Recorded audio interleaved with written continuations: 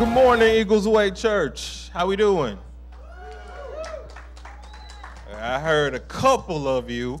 We have some people in the sanctuary with us today that would like to give you a Converge welcome. How do we do it in Converge? Let me get 2 claps and a Ric Flair. Look at that enthusiasm right there. On behalf of everyone here, if you're a first-time visitor, I want to welcome you. You're getting ready to hear some amazing music, amazing praise and worship from a very talented band. Our preacher's kind of hit or miss sometimes. No, I'm joking. No, he's great.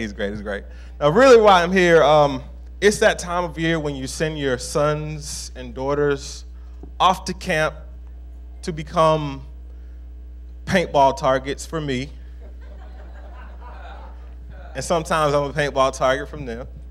But today, to support the youth, we're having a chicken queue up in the youth building. And I think that might be a picture, yep. Donnie Pork Chop is on the grill. And after church, you know, we get out pretty reasonable time. We can make it to the buffets or wherever we go. But you don't have to leave today. You can go right upstairs and make a donation that will help support our youth in sending them to summer camp. So you go, get a plate, pay about $100 per plate. I'm just kidding, unless you really want to pay $100 per plate. But definitely come up. Don't forget about us after church. Come up, support the youth, buy a plate, get some great chicken, and we'll thank you once we're up there. And you can dine in, you can leave. If you're antisocial, it doesn't matter. But we have plates and we have tables for you guys, so definitely come up and support us and help send these wonderful youth to camp. One more time, guys, 2 claps and a Ric Flair. How could you not support that?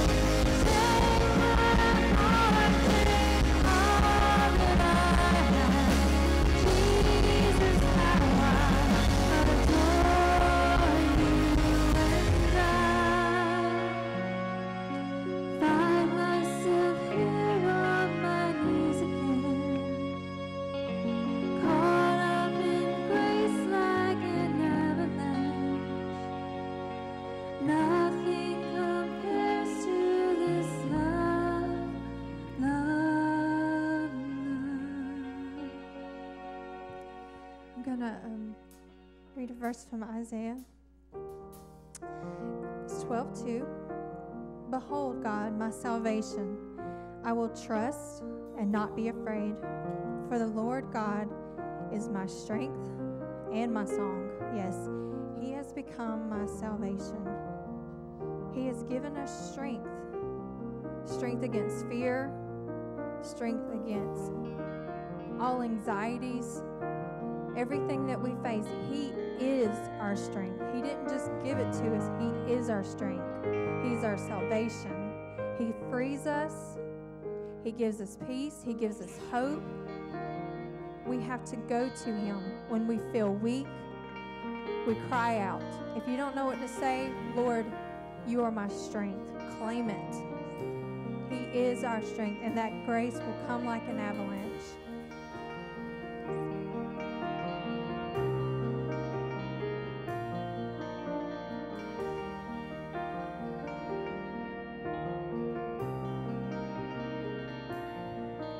If faith can move the mountains, then let the mountains move. We come with expectation, waiting here for you.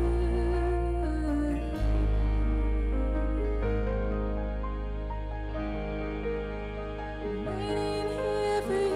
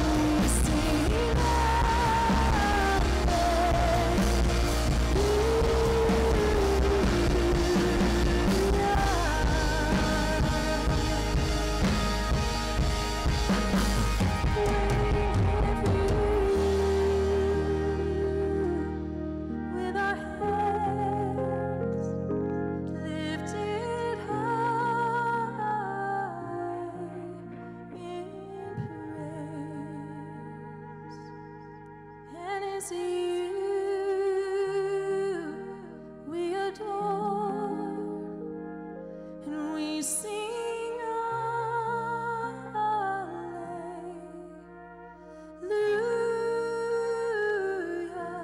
We sing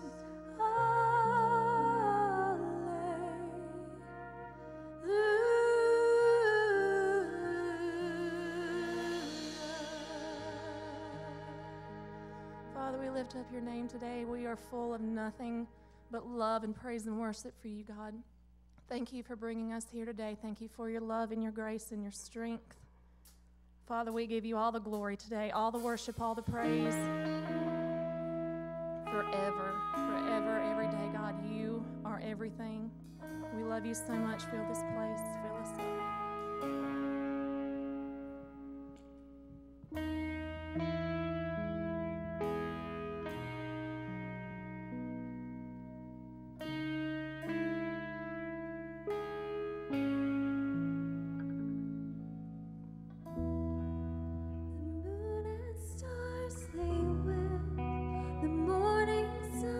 Was dead, the Savior of the world was for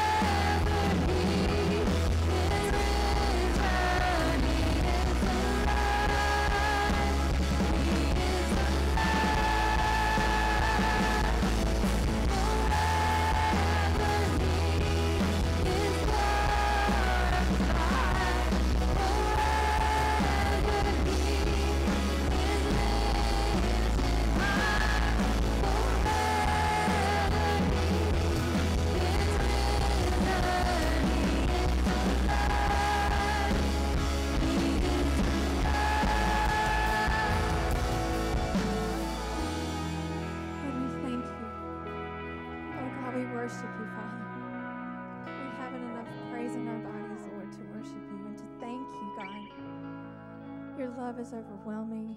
Your grace is never ending. Lord, we thank you.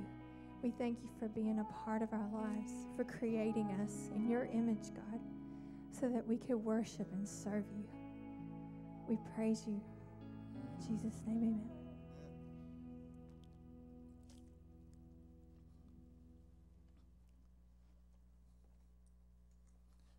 Good morning. I didn't know how many would show up after a long July 4th weekend, but some of you did. Glad you're here. You glad you're here? All right, good. You can clap if you're glad you're here. If you, in your bulletin, there's a connection card. If you'd fill that out for us, we'd appreciate it. Put it in the offering bucket when it comes by at the end of the service, so we can thank you for being here and keep up with you. That's how we keep up with you. You know, we keep up. We have to watch. How many know we have to watch over your souls? Somebody's got to do it. Somebody's got to do it. All right, we're in a summer series called Relational Wholeness, and this is July, and this is only the second time I've spoken. I've asked several different people to help me with this series, and it's been good. How many have enjoyed it? Your relationships better? Good. Okay, 3 of your relationships better. All right, wait, maybe we'll work on a few more of you this morning. But the first week, Will shared about how we communicate. How many know the spirit of communication is as important as anything else? See, it's not it's not always what you say, it's how you say it. You can say some things that are good and right, but have not a good tone about it. And so how you say things is important. I talked about the second week about friendships and how important friendships are and how Christ desires to be a friend to us. Ralph Martin talked about you got to love yourself. If you can't get along with yourself, how many know you can't get along with anybody else? Because you're with yourself all the time. And so you got to love yourself, and you got to be able to put up with yourself. And if you can't put up with yourself, nobody else is going to put up with you either. So you got to get along with yourself. And then Dusty talked last week about how to be a priest in our relationships, and that everybody's called to be priests. In the Old Testament, there was a high priest, and there were many other priests who worked in the tabernacle, and they ministered on behalf of the people. And everything they did was somebody else. And so in the new covenant, Jesus comes along, and he does away with that priesthood and says there's a brand new priesthood. And it's the priesthood of the believer. And everybody now is a priest unto God. It's not pastors and people who preach and teach that are just priests. Everybody's a priest. Did you know you're a priest? God ordained you a priest when you accepted Christ. When you came into the family, you became a priest, and he wants you to serve others as priests. I want to talk this morning about not one of my favorite subjects to talk about, because it's always a little difficult to talk about marriage. But we're going to talk about marriage this morning, and I'm going to share some principles right out of the Scripture that will make your marriage better. My friend Mike Oliver went to Florida years ago to begin a church, and he ended up, my mother, I remember telling Mike, I don't know if I've told this story too, but Mike was with us for 22 years, and he went to Fort Walton Beach to start a church down there, and that was his goal. But my mother told him before he left, the day we had a celebration for Mike, she walked up to Mike and she said, "Now, let me tell you something, son. What you think you're going to Florida for is not what you're going to Florida for. God's got something totally different for you to do." And he ended up having, for the last 5 or 6 years now, a full-time beach wedding business, if you want to call it. But he really doesn't see it as a business, because he's touching on a lot of people's lives spiritually. And he's actually ministering to more people spiritually now than he would have been had he had a church. But there was a guy that Mike did a ceremony for several years ago, and he was going over some traditional vows with Mike. And he was a very wealthy man and very well off, had done well in life, and he got to a place he was showing Mike some vows. He says, "Now this is how I want to change this, though." And it's a very traditional vow. And the vow goes something like this, where you have this woman to be your wife, to have and to hold from this day forward, for rich or for poor, in sickness and in health, to love and to cherish till death do you part. If so, answer, I will.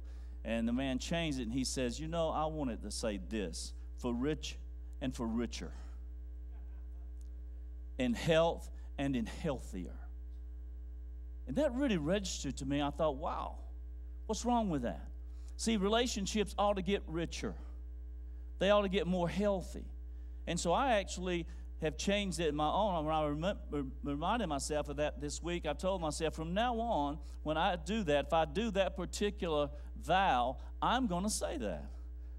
Do you take this woman, do you take this man for rich and richer, for health and healthier?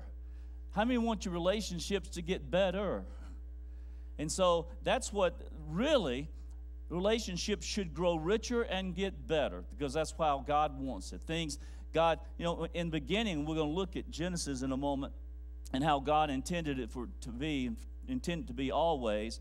But see, we call a day this. We call a day in the morning it starts, and in the evening it ends.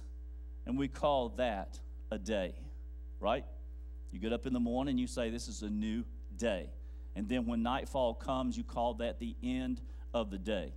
When you read Genesis, everything God created, after he created, one time he said, and from the evening to the morning, he called it the first day.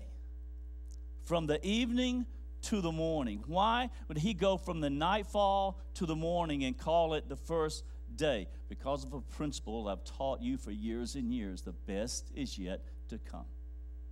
He wants it to get brighter and brighter and brighter until Peter says the day star rises in your heart. Isn't that good? That's good. That's good preaching. That's good stuff. He wants it better. I'm glad that God saves the best for last, aren't you? All right. In Jeremiah chapter 2 and verse 2, Scripture says this: go and shout this message to Jerusalem. This is what the Lord says. I remember how eager you were to please me as a young bride long ago, how you loved me and followed me, even through the barren wilderness. Another translation, the Amplified translation, says this: I betrothed you in Egypt. In other words, I asked you to marry me in Egypt. But he said, and in Mount Sinai, we were married. You see how God looked at it. The marriage vows took place on Mount Sinai to his people. Thou shalt have no other gods before me. Thou shalt love the Lord your God with all your heart. And he goes and he gives them, and it's really the vows that he's asking them to make toward him. And the vows really come down to two things. The first four have to do with your relationship with God. The last six have to do with your relationship with one another. How many know Jesus came along and said the same thing? There's only really two commandments. Love the Lord your God with all your heart, mind, soul, and strength. The second is love your neighbor as yourself. That's what it's all about. Then in Genesis chapter 2, this explains why a man leaves his father and mother and is joined to his wife, and the two are united into one. Now the man and his wife were both naked, but they felt no shame.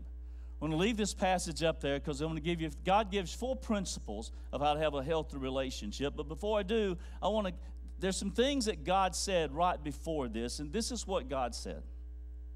The Lord God said, it is not good that man should be alone. How many know it's not good to ever be alone? It's not a principle of God for you or anybody else to be alone. So it says, the Lord God said, after he created everything, created man, so the Lord God said, it is not good that man should be alone. I will make him a helpmeet. I will give him someone to help him out.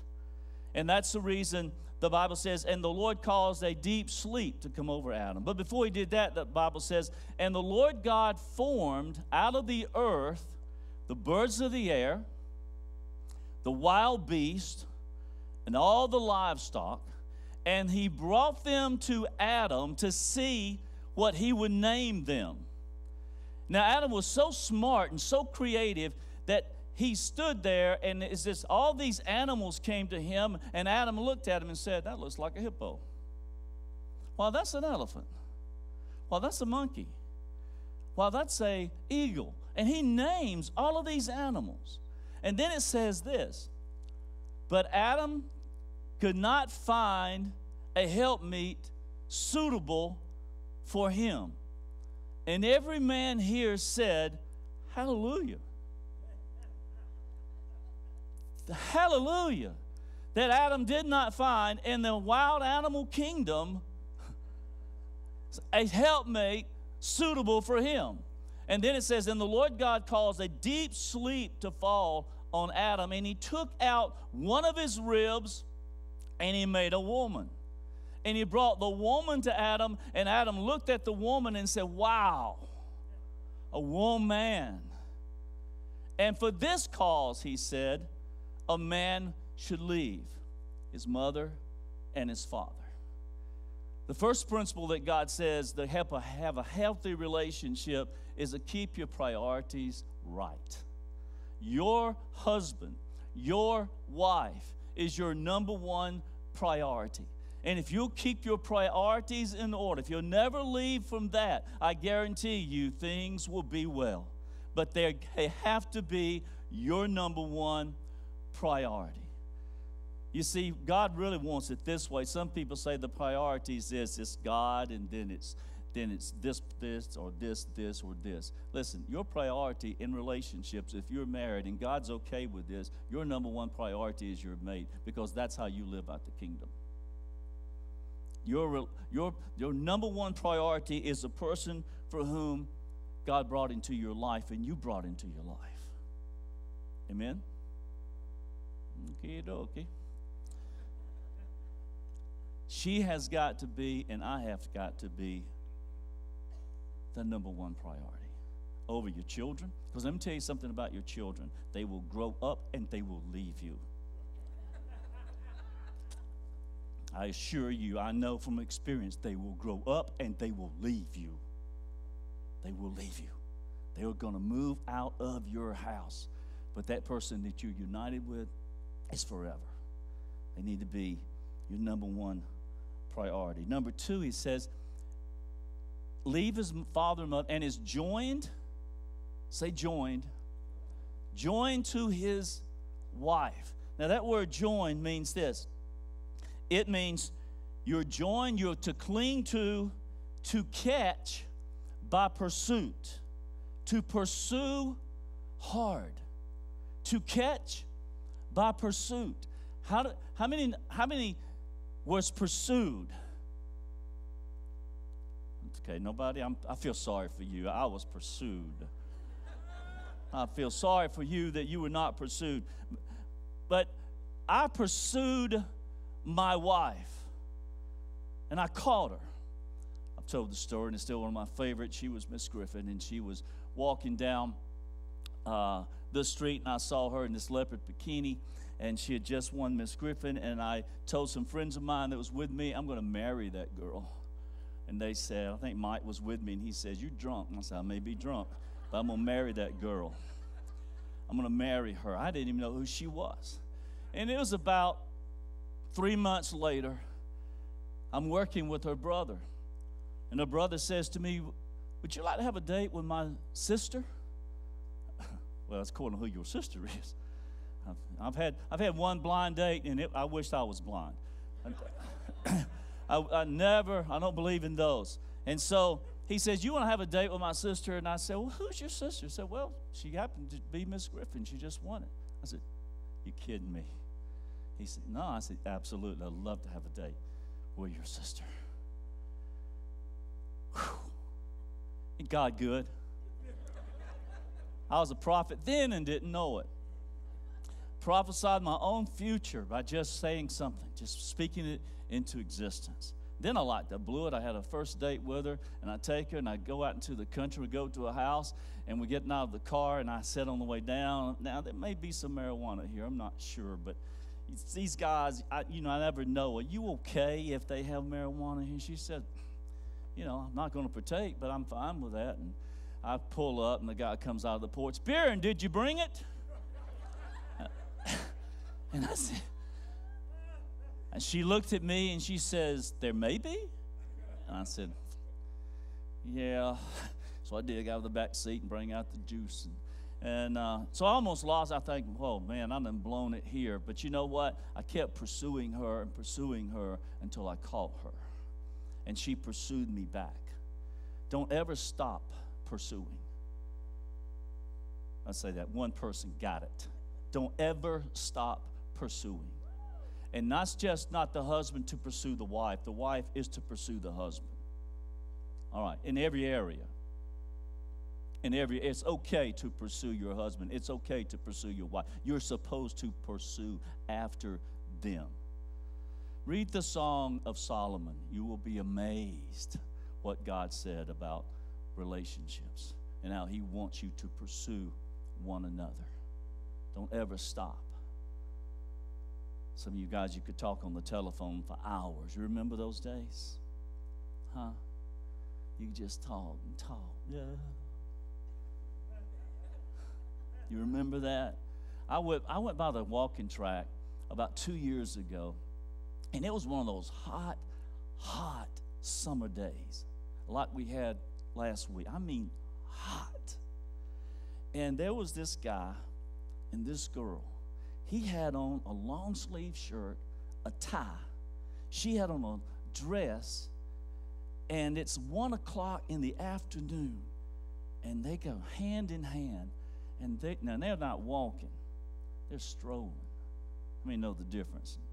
They strolling. And I can just see the Google eyes in him and talking to her. And I told myself, wow, that's love. You're out here in the hot sun. You know what? They weren't paying any attention to the sun and how hot it was because they was enjoying the stroll together. They were just walking around that track. And I thought, wow, that's what love is.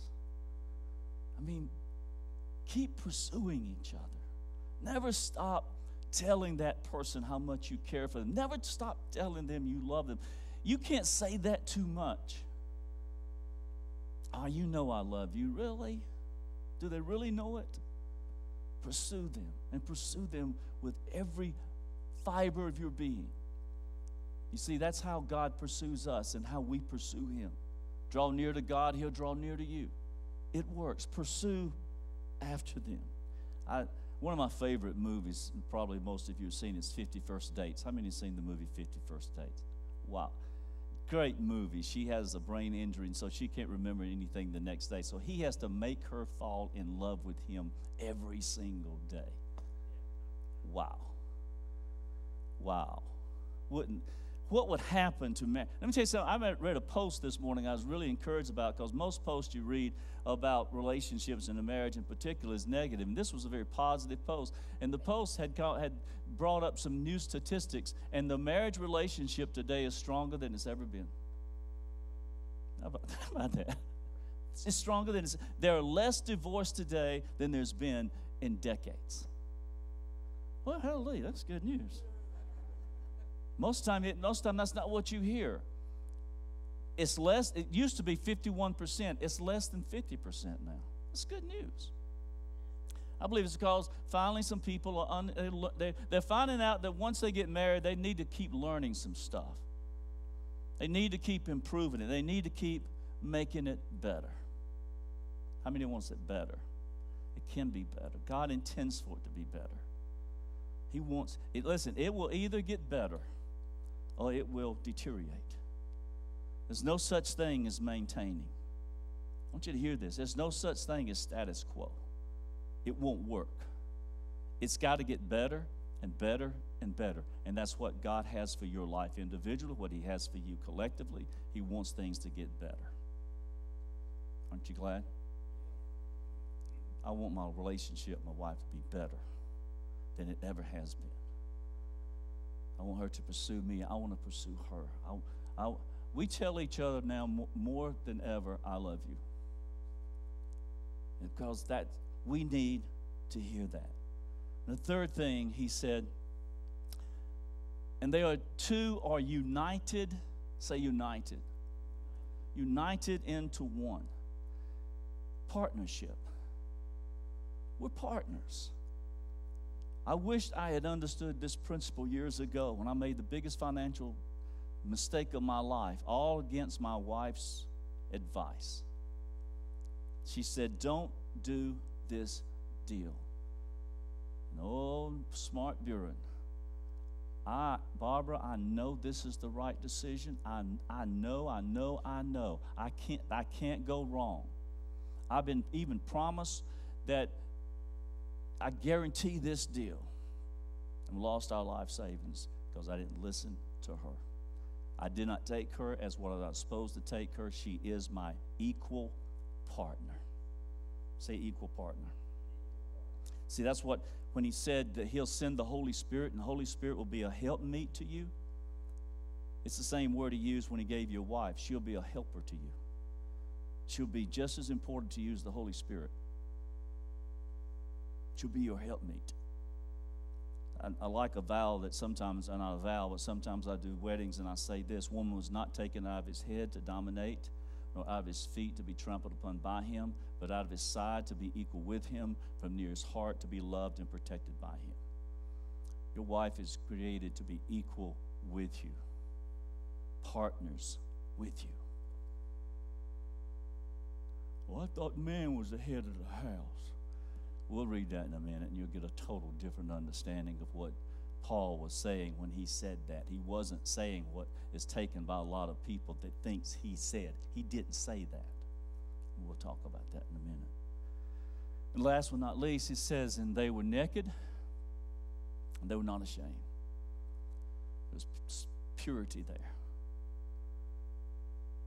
Most important thing you'll ever do in your relationships is keep it pure. Keep it pure. Pure and undefiled before God is important. In Ephesians, I want to read this passage of Scripture and close with this. I want you to listen to me. What I'm about to say is so important, okay? This is so important. In 1 Corinthians, you got to listen. If you miss this, you're going to misquote me, and that's not going to be good. 1 Corinthians chapter 7, Paul wrote about marriage. And then 9 years later, he writes this. He had a total different understanding of marriage 9 years after he wrote 1 Corinthians chapter 7. In chapter 7, Paul basically says this: it's better that you not marry, because if you marry, you're going to have trouble. He says that. He says, I wish you were all like me. Now, you got to understand something about Paul. Some theologians believe that Paul was married because he was a part of the Sanhedrin court, and to be a part of the Sanhedrin court, you had to be married. So some believe that maybe he was going through a tough time in his life when he wrote this. We don't know. But he says there, the only reason really you ought to get married if you can't control your passions. He said, if you can't control your passions, then get married. But I wish you were all like me and you didn't have to do that. Because if you're married, then you got to tend to your wife or your husband and love God. And if you're not, then all your devotion can just be toward God. Then, 9 years later, he writes this: further, submit to one another out of the reverence for Christ. Wives, this means submit to your husbands as to the Lord. For as a husband is head of his wife, so as Christ is the head of the church. He is the Savior of his body, the church. Before we go any further, is Christ the head of the church? How does Christ love us? How has Christ sacrificed for us? How has Christ given to us? How many know you don't mind anybody being the head who loves you like that? It's okay. You don't mind anyone who, you see, Jesus said this: if you really want to be my disciple, then love one another and serve one another. That it really comes down, and what Christ said, I did not come to do anything other than serve you. That's why he came. And so Christ is constantly serving us. And so the first thing he says, if you'll love your wives as Christ loved the church, then you'll love her sacrificially. You'll love her sacrificially. Also, it goes on to say, go to the next part, that he made her holy and clean, and he washed her by the cleansing of God's word. Christ cleanses the church by speaking wholesome things over her. I mean, know that God only speaks wholesome things over us. And he says he washes the church and he cleanses the church by always speaking positive and good things over you. How do you speak good things over your wife? Speak good things over your husband. Right? And this is simple stuff, but it works. It really, you'll be surprised what speaking good things to your wife will do for you. Some people would be absolutely shocked what will happen if you just speak good things about her. You would be amazed how that works. It works amazing things. Speak good things, wholesome things. He did this to present her to himself, a glorious church without spot or wrinkle or any other blemish. Instead, she will be holy and without fault. Why? Because he said so. You know why I'm perfect?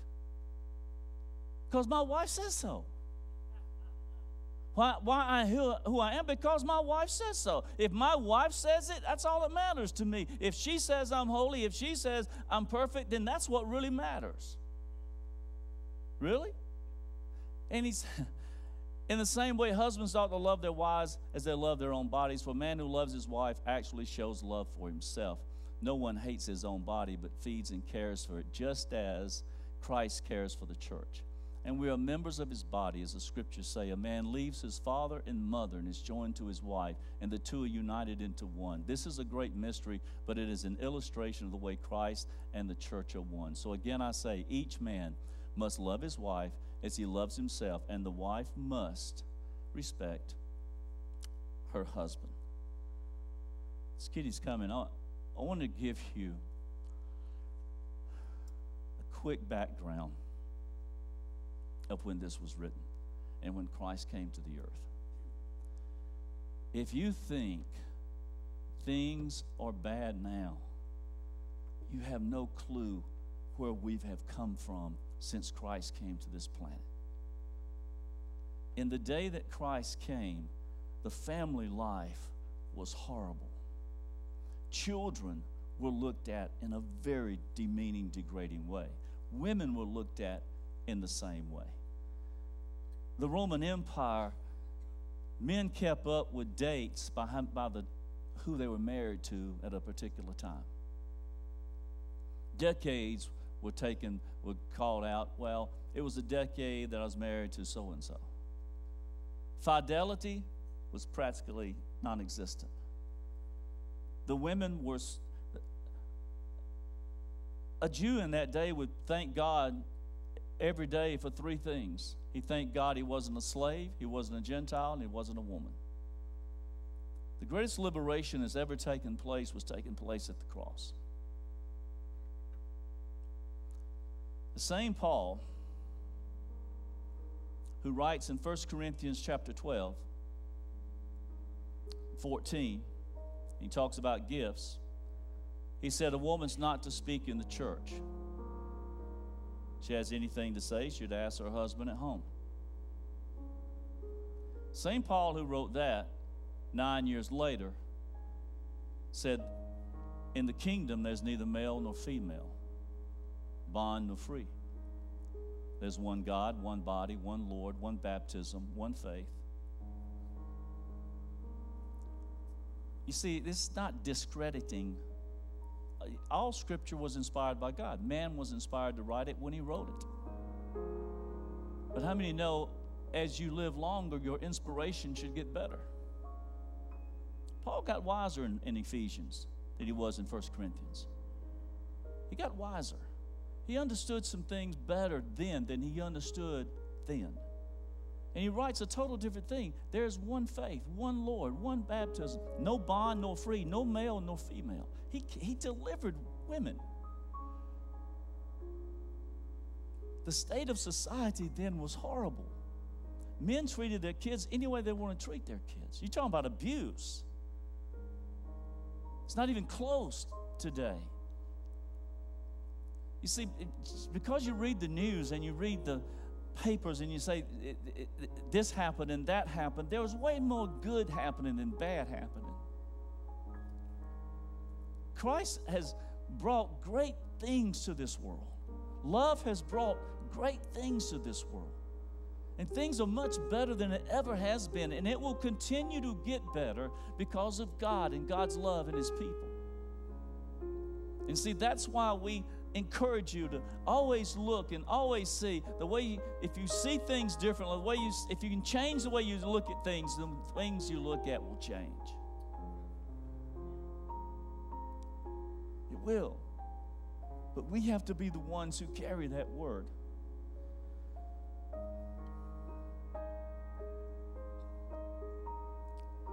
There's two schools of thought when Jesus came to the earth. And I love what Christ said on the Sermon on the Mount. And because men had taken things that were said and added so much to it, it took away from the validity of it and what it really was. How many know that's what rumors do? By the time it ends up through the rumor mill, it's 50 times worse than it really ever was. Because everybody's story of it gets worse and worse and worse. And God said, you took the law and you just kept adding so many things to it. Jesus said, it hath been said this. Let me tell you what's really. And He begins to take them and bring them back to the originality of what all that really meant. There were two schools of thought about divorce. One was you could divorce your wife for any reason whatsoever. You know what it took to get a divorce back then? You didn't have to go to a lawyer. You know what you did? Took a piece of paper and you wrote on it and you said, I'm giving you this day a bill of divorcement. And he handed it to his wife. It was over. And he'd go marry whomever he wanted to marry, and she'd go marry who she wanted to marry. All he had to do. Jesus said, that's not the way it was in the beginning. It's not. You see, all these laws had to come into being because mankind was so evil. Why he said, don't revenge. He said, an eye for an eye and a tooth for a tooth. The reason that law had to come into being because people want more than that. If you hit me, I hit you harder. See what people are really doing, you pluck my eye out, I pluck both your eyes out. Because that's what revenge does. It wants more. And so God said, you got this thing all messed up. None of this, in the beginning, it was not so. The disciples came and said, Christ, can a man divorce his wife for this or that or that? And he says, in the beginning, it wasn't that way. In the beginning, we just read what it was. A man shall leave his mother and father and shall cleave to his wife, and they shall become one. That's the way it was in the beginning. The law came because of sin, not because of righteousness. And so Paul now gives us great understanding about relationships and how it should be. And we need to walk that way. And you won't make dumb mistakes like I made. You'll realize we're partners in this thing. The person who is your greatest partner on the face of the earth is a person that you live with. You know, Mike, I was thinking, I wanted to give you this word this week, but this is a good time to give it. Because of what you did for Ann, because of sacrificing what you sacrificed, the rest of your life is going to tend upward. And God is working and going to work out everything for your good.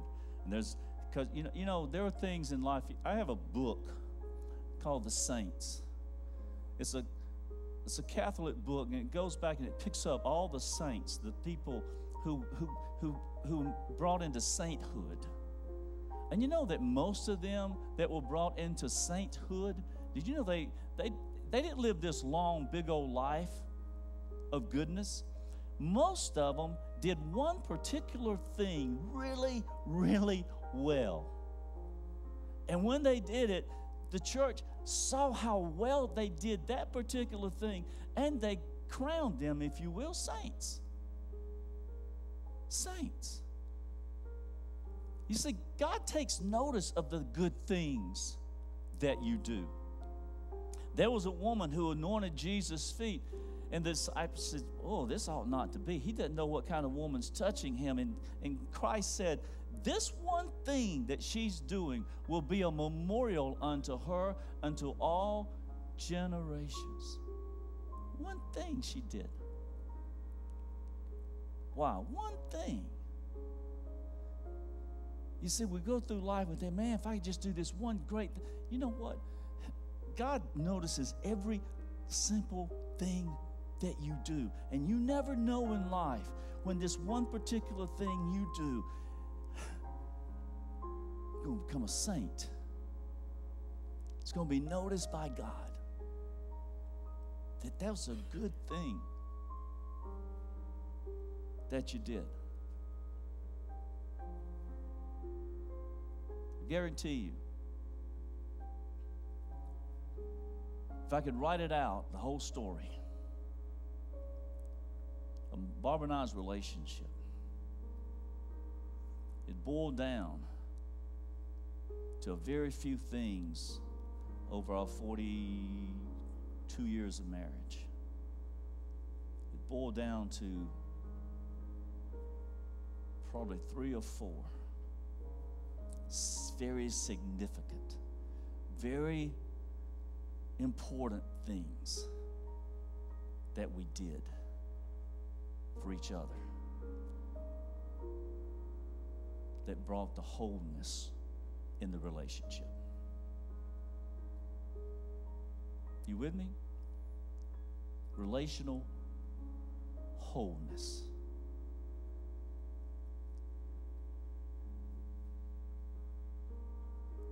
Just not that many things, church, that we're going to get trophies for. But you never know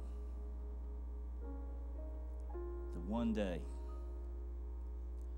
that you say something or you do something for your mate that's going to revolutionize and change that marriage forever.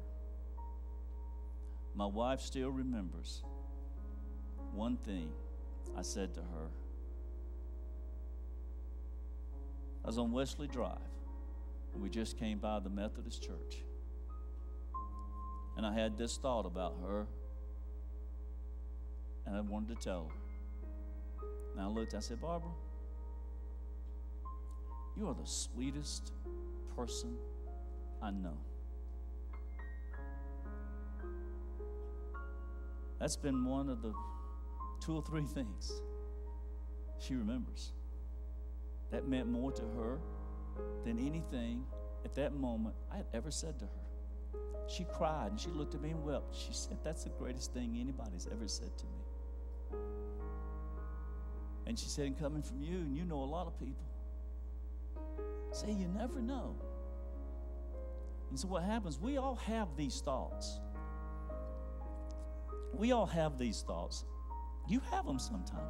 I mean, ever thought, you know, when I get home, I'm going to tell her this, or I'm going to tell him this. You ever have those thoughts and then you get there and you shut up? I mean, has ever done that besides me? Raise your hand. All right, everybody's done that. Don't do that. When you never know if he or she at that moment needs that more than anything else. They just need that. And I can speak on our behalf. It hadn't been the big things. And let me say, relationships can handle the big stuff. They really. Do you know that people can handle adversity better than they can prosperity? It's not the big things that wreck a marriage. It's the little things not done and said. It's the little things that was in the beginning that's not now. It's the little, small things. So don't ever take for granted those things. You will go. Barbara and I have gone through the biggest trial a marriage can go through. We've been through it. That was a piece of cake. That's a piece of cake. It's not those things that destroy. It's the little consistent things every single day of every day that you do.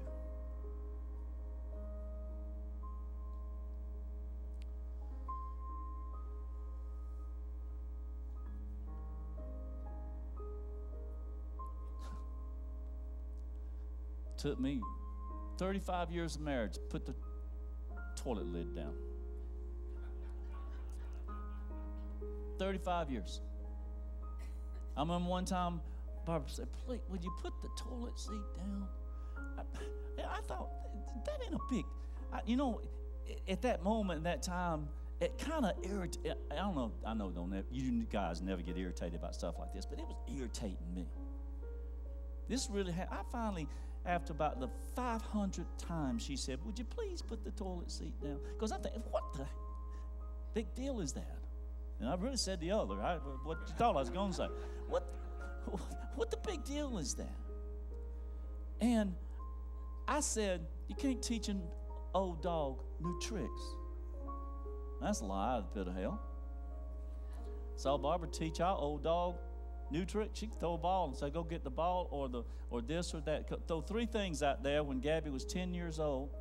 And so go get the ball. Here, go get the ball. Go get this. Go get that. But she went and got just as that. So I said, you can teach an old dog new tricks. And you know what? I started letting the toilet seat down about 5 years ago. I mean, you can do it, guys. You can really do it. Yeah, watch. It's not a big deal. It is to her. That was a big deal to her. And every night, you know what she do every blue moon now? Thank you for putting the toilet seat down. Wow. Let's stand. I don't know if you got anything out of this, because I hope you got something. Sometimes when somebody told me one time, said, you sure do chase a lot of rabbits. I said, yeah, but I catch most of them. As long as you catch them, that's the main thing.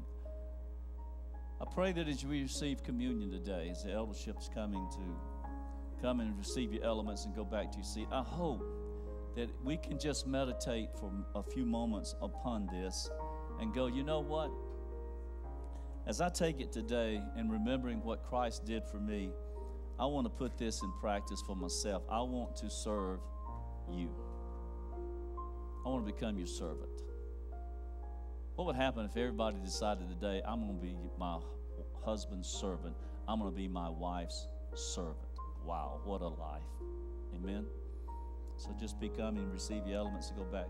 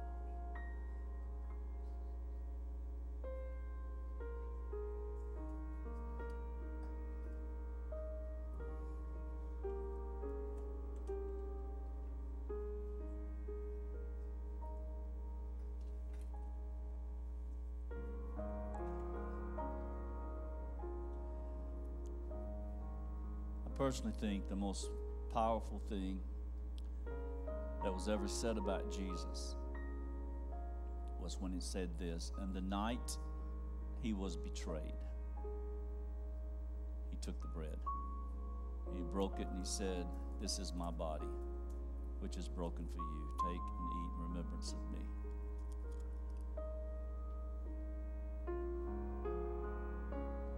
He said, "This is the cup of the new covenant. It's in my blood. It cleanses you, it washes you.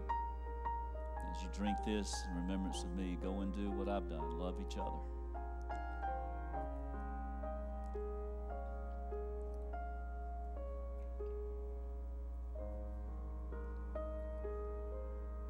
God bless you.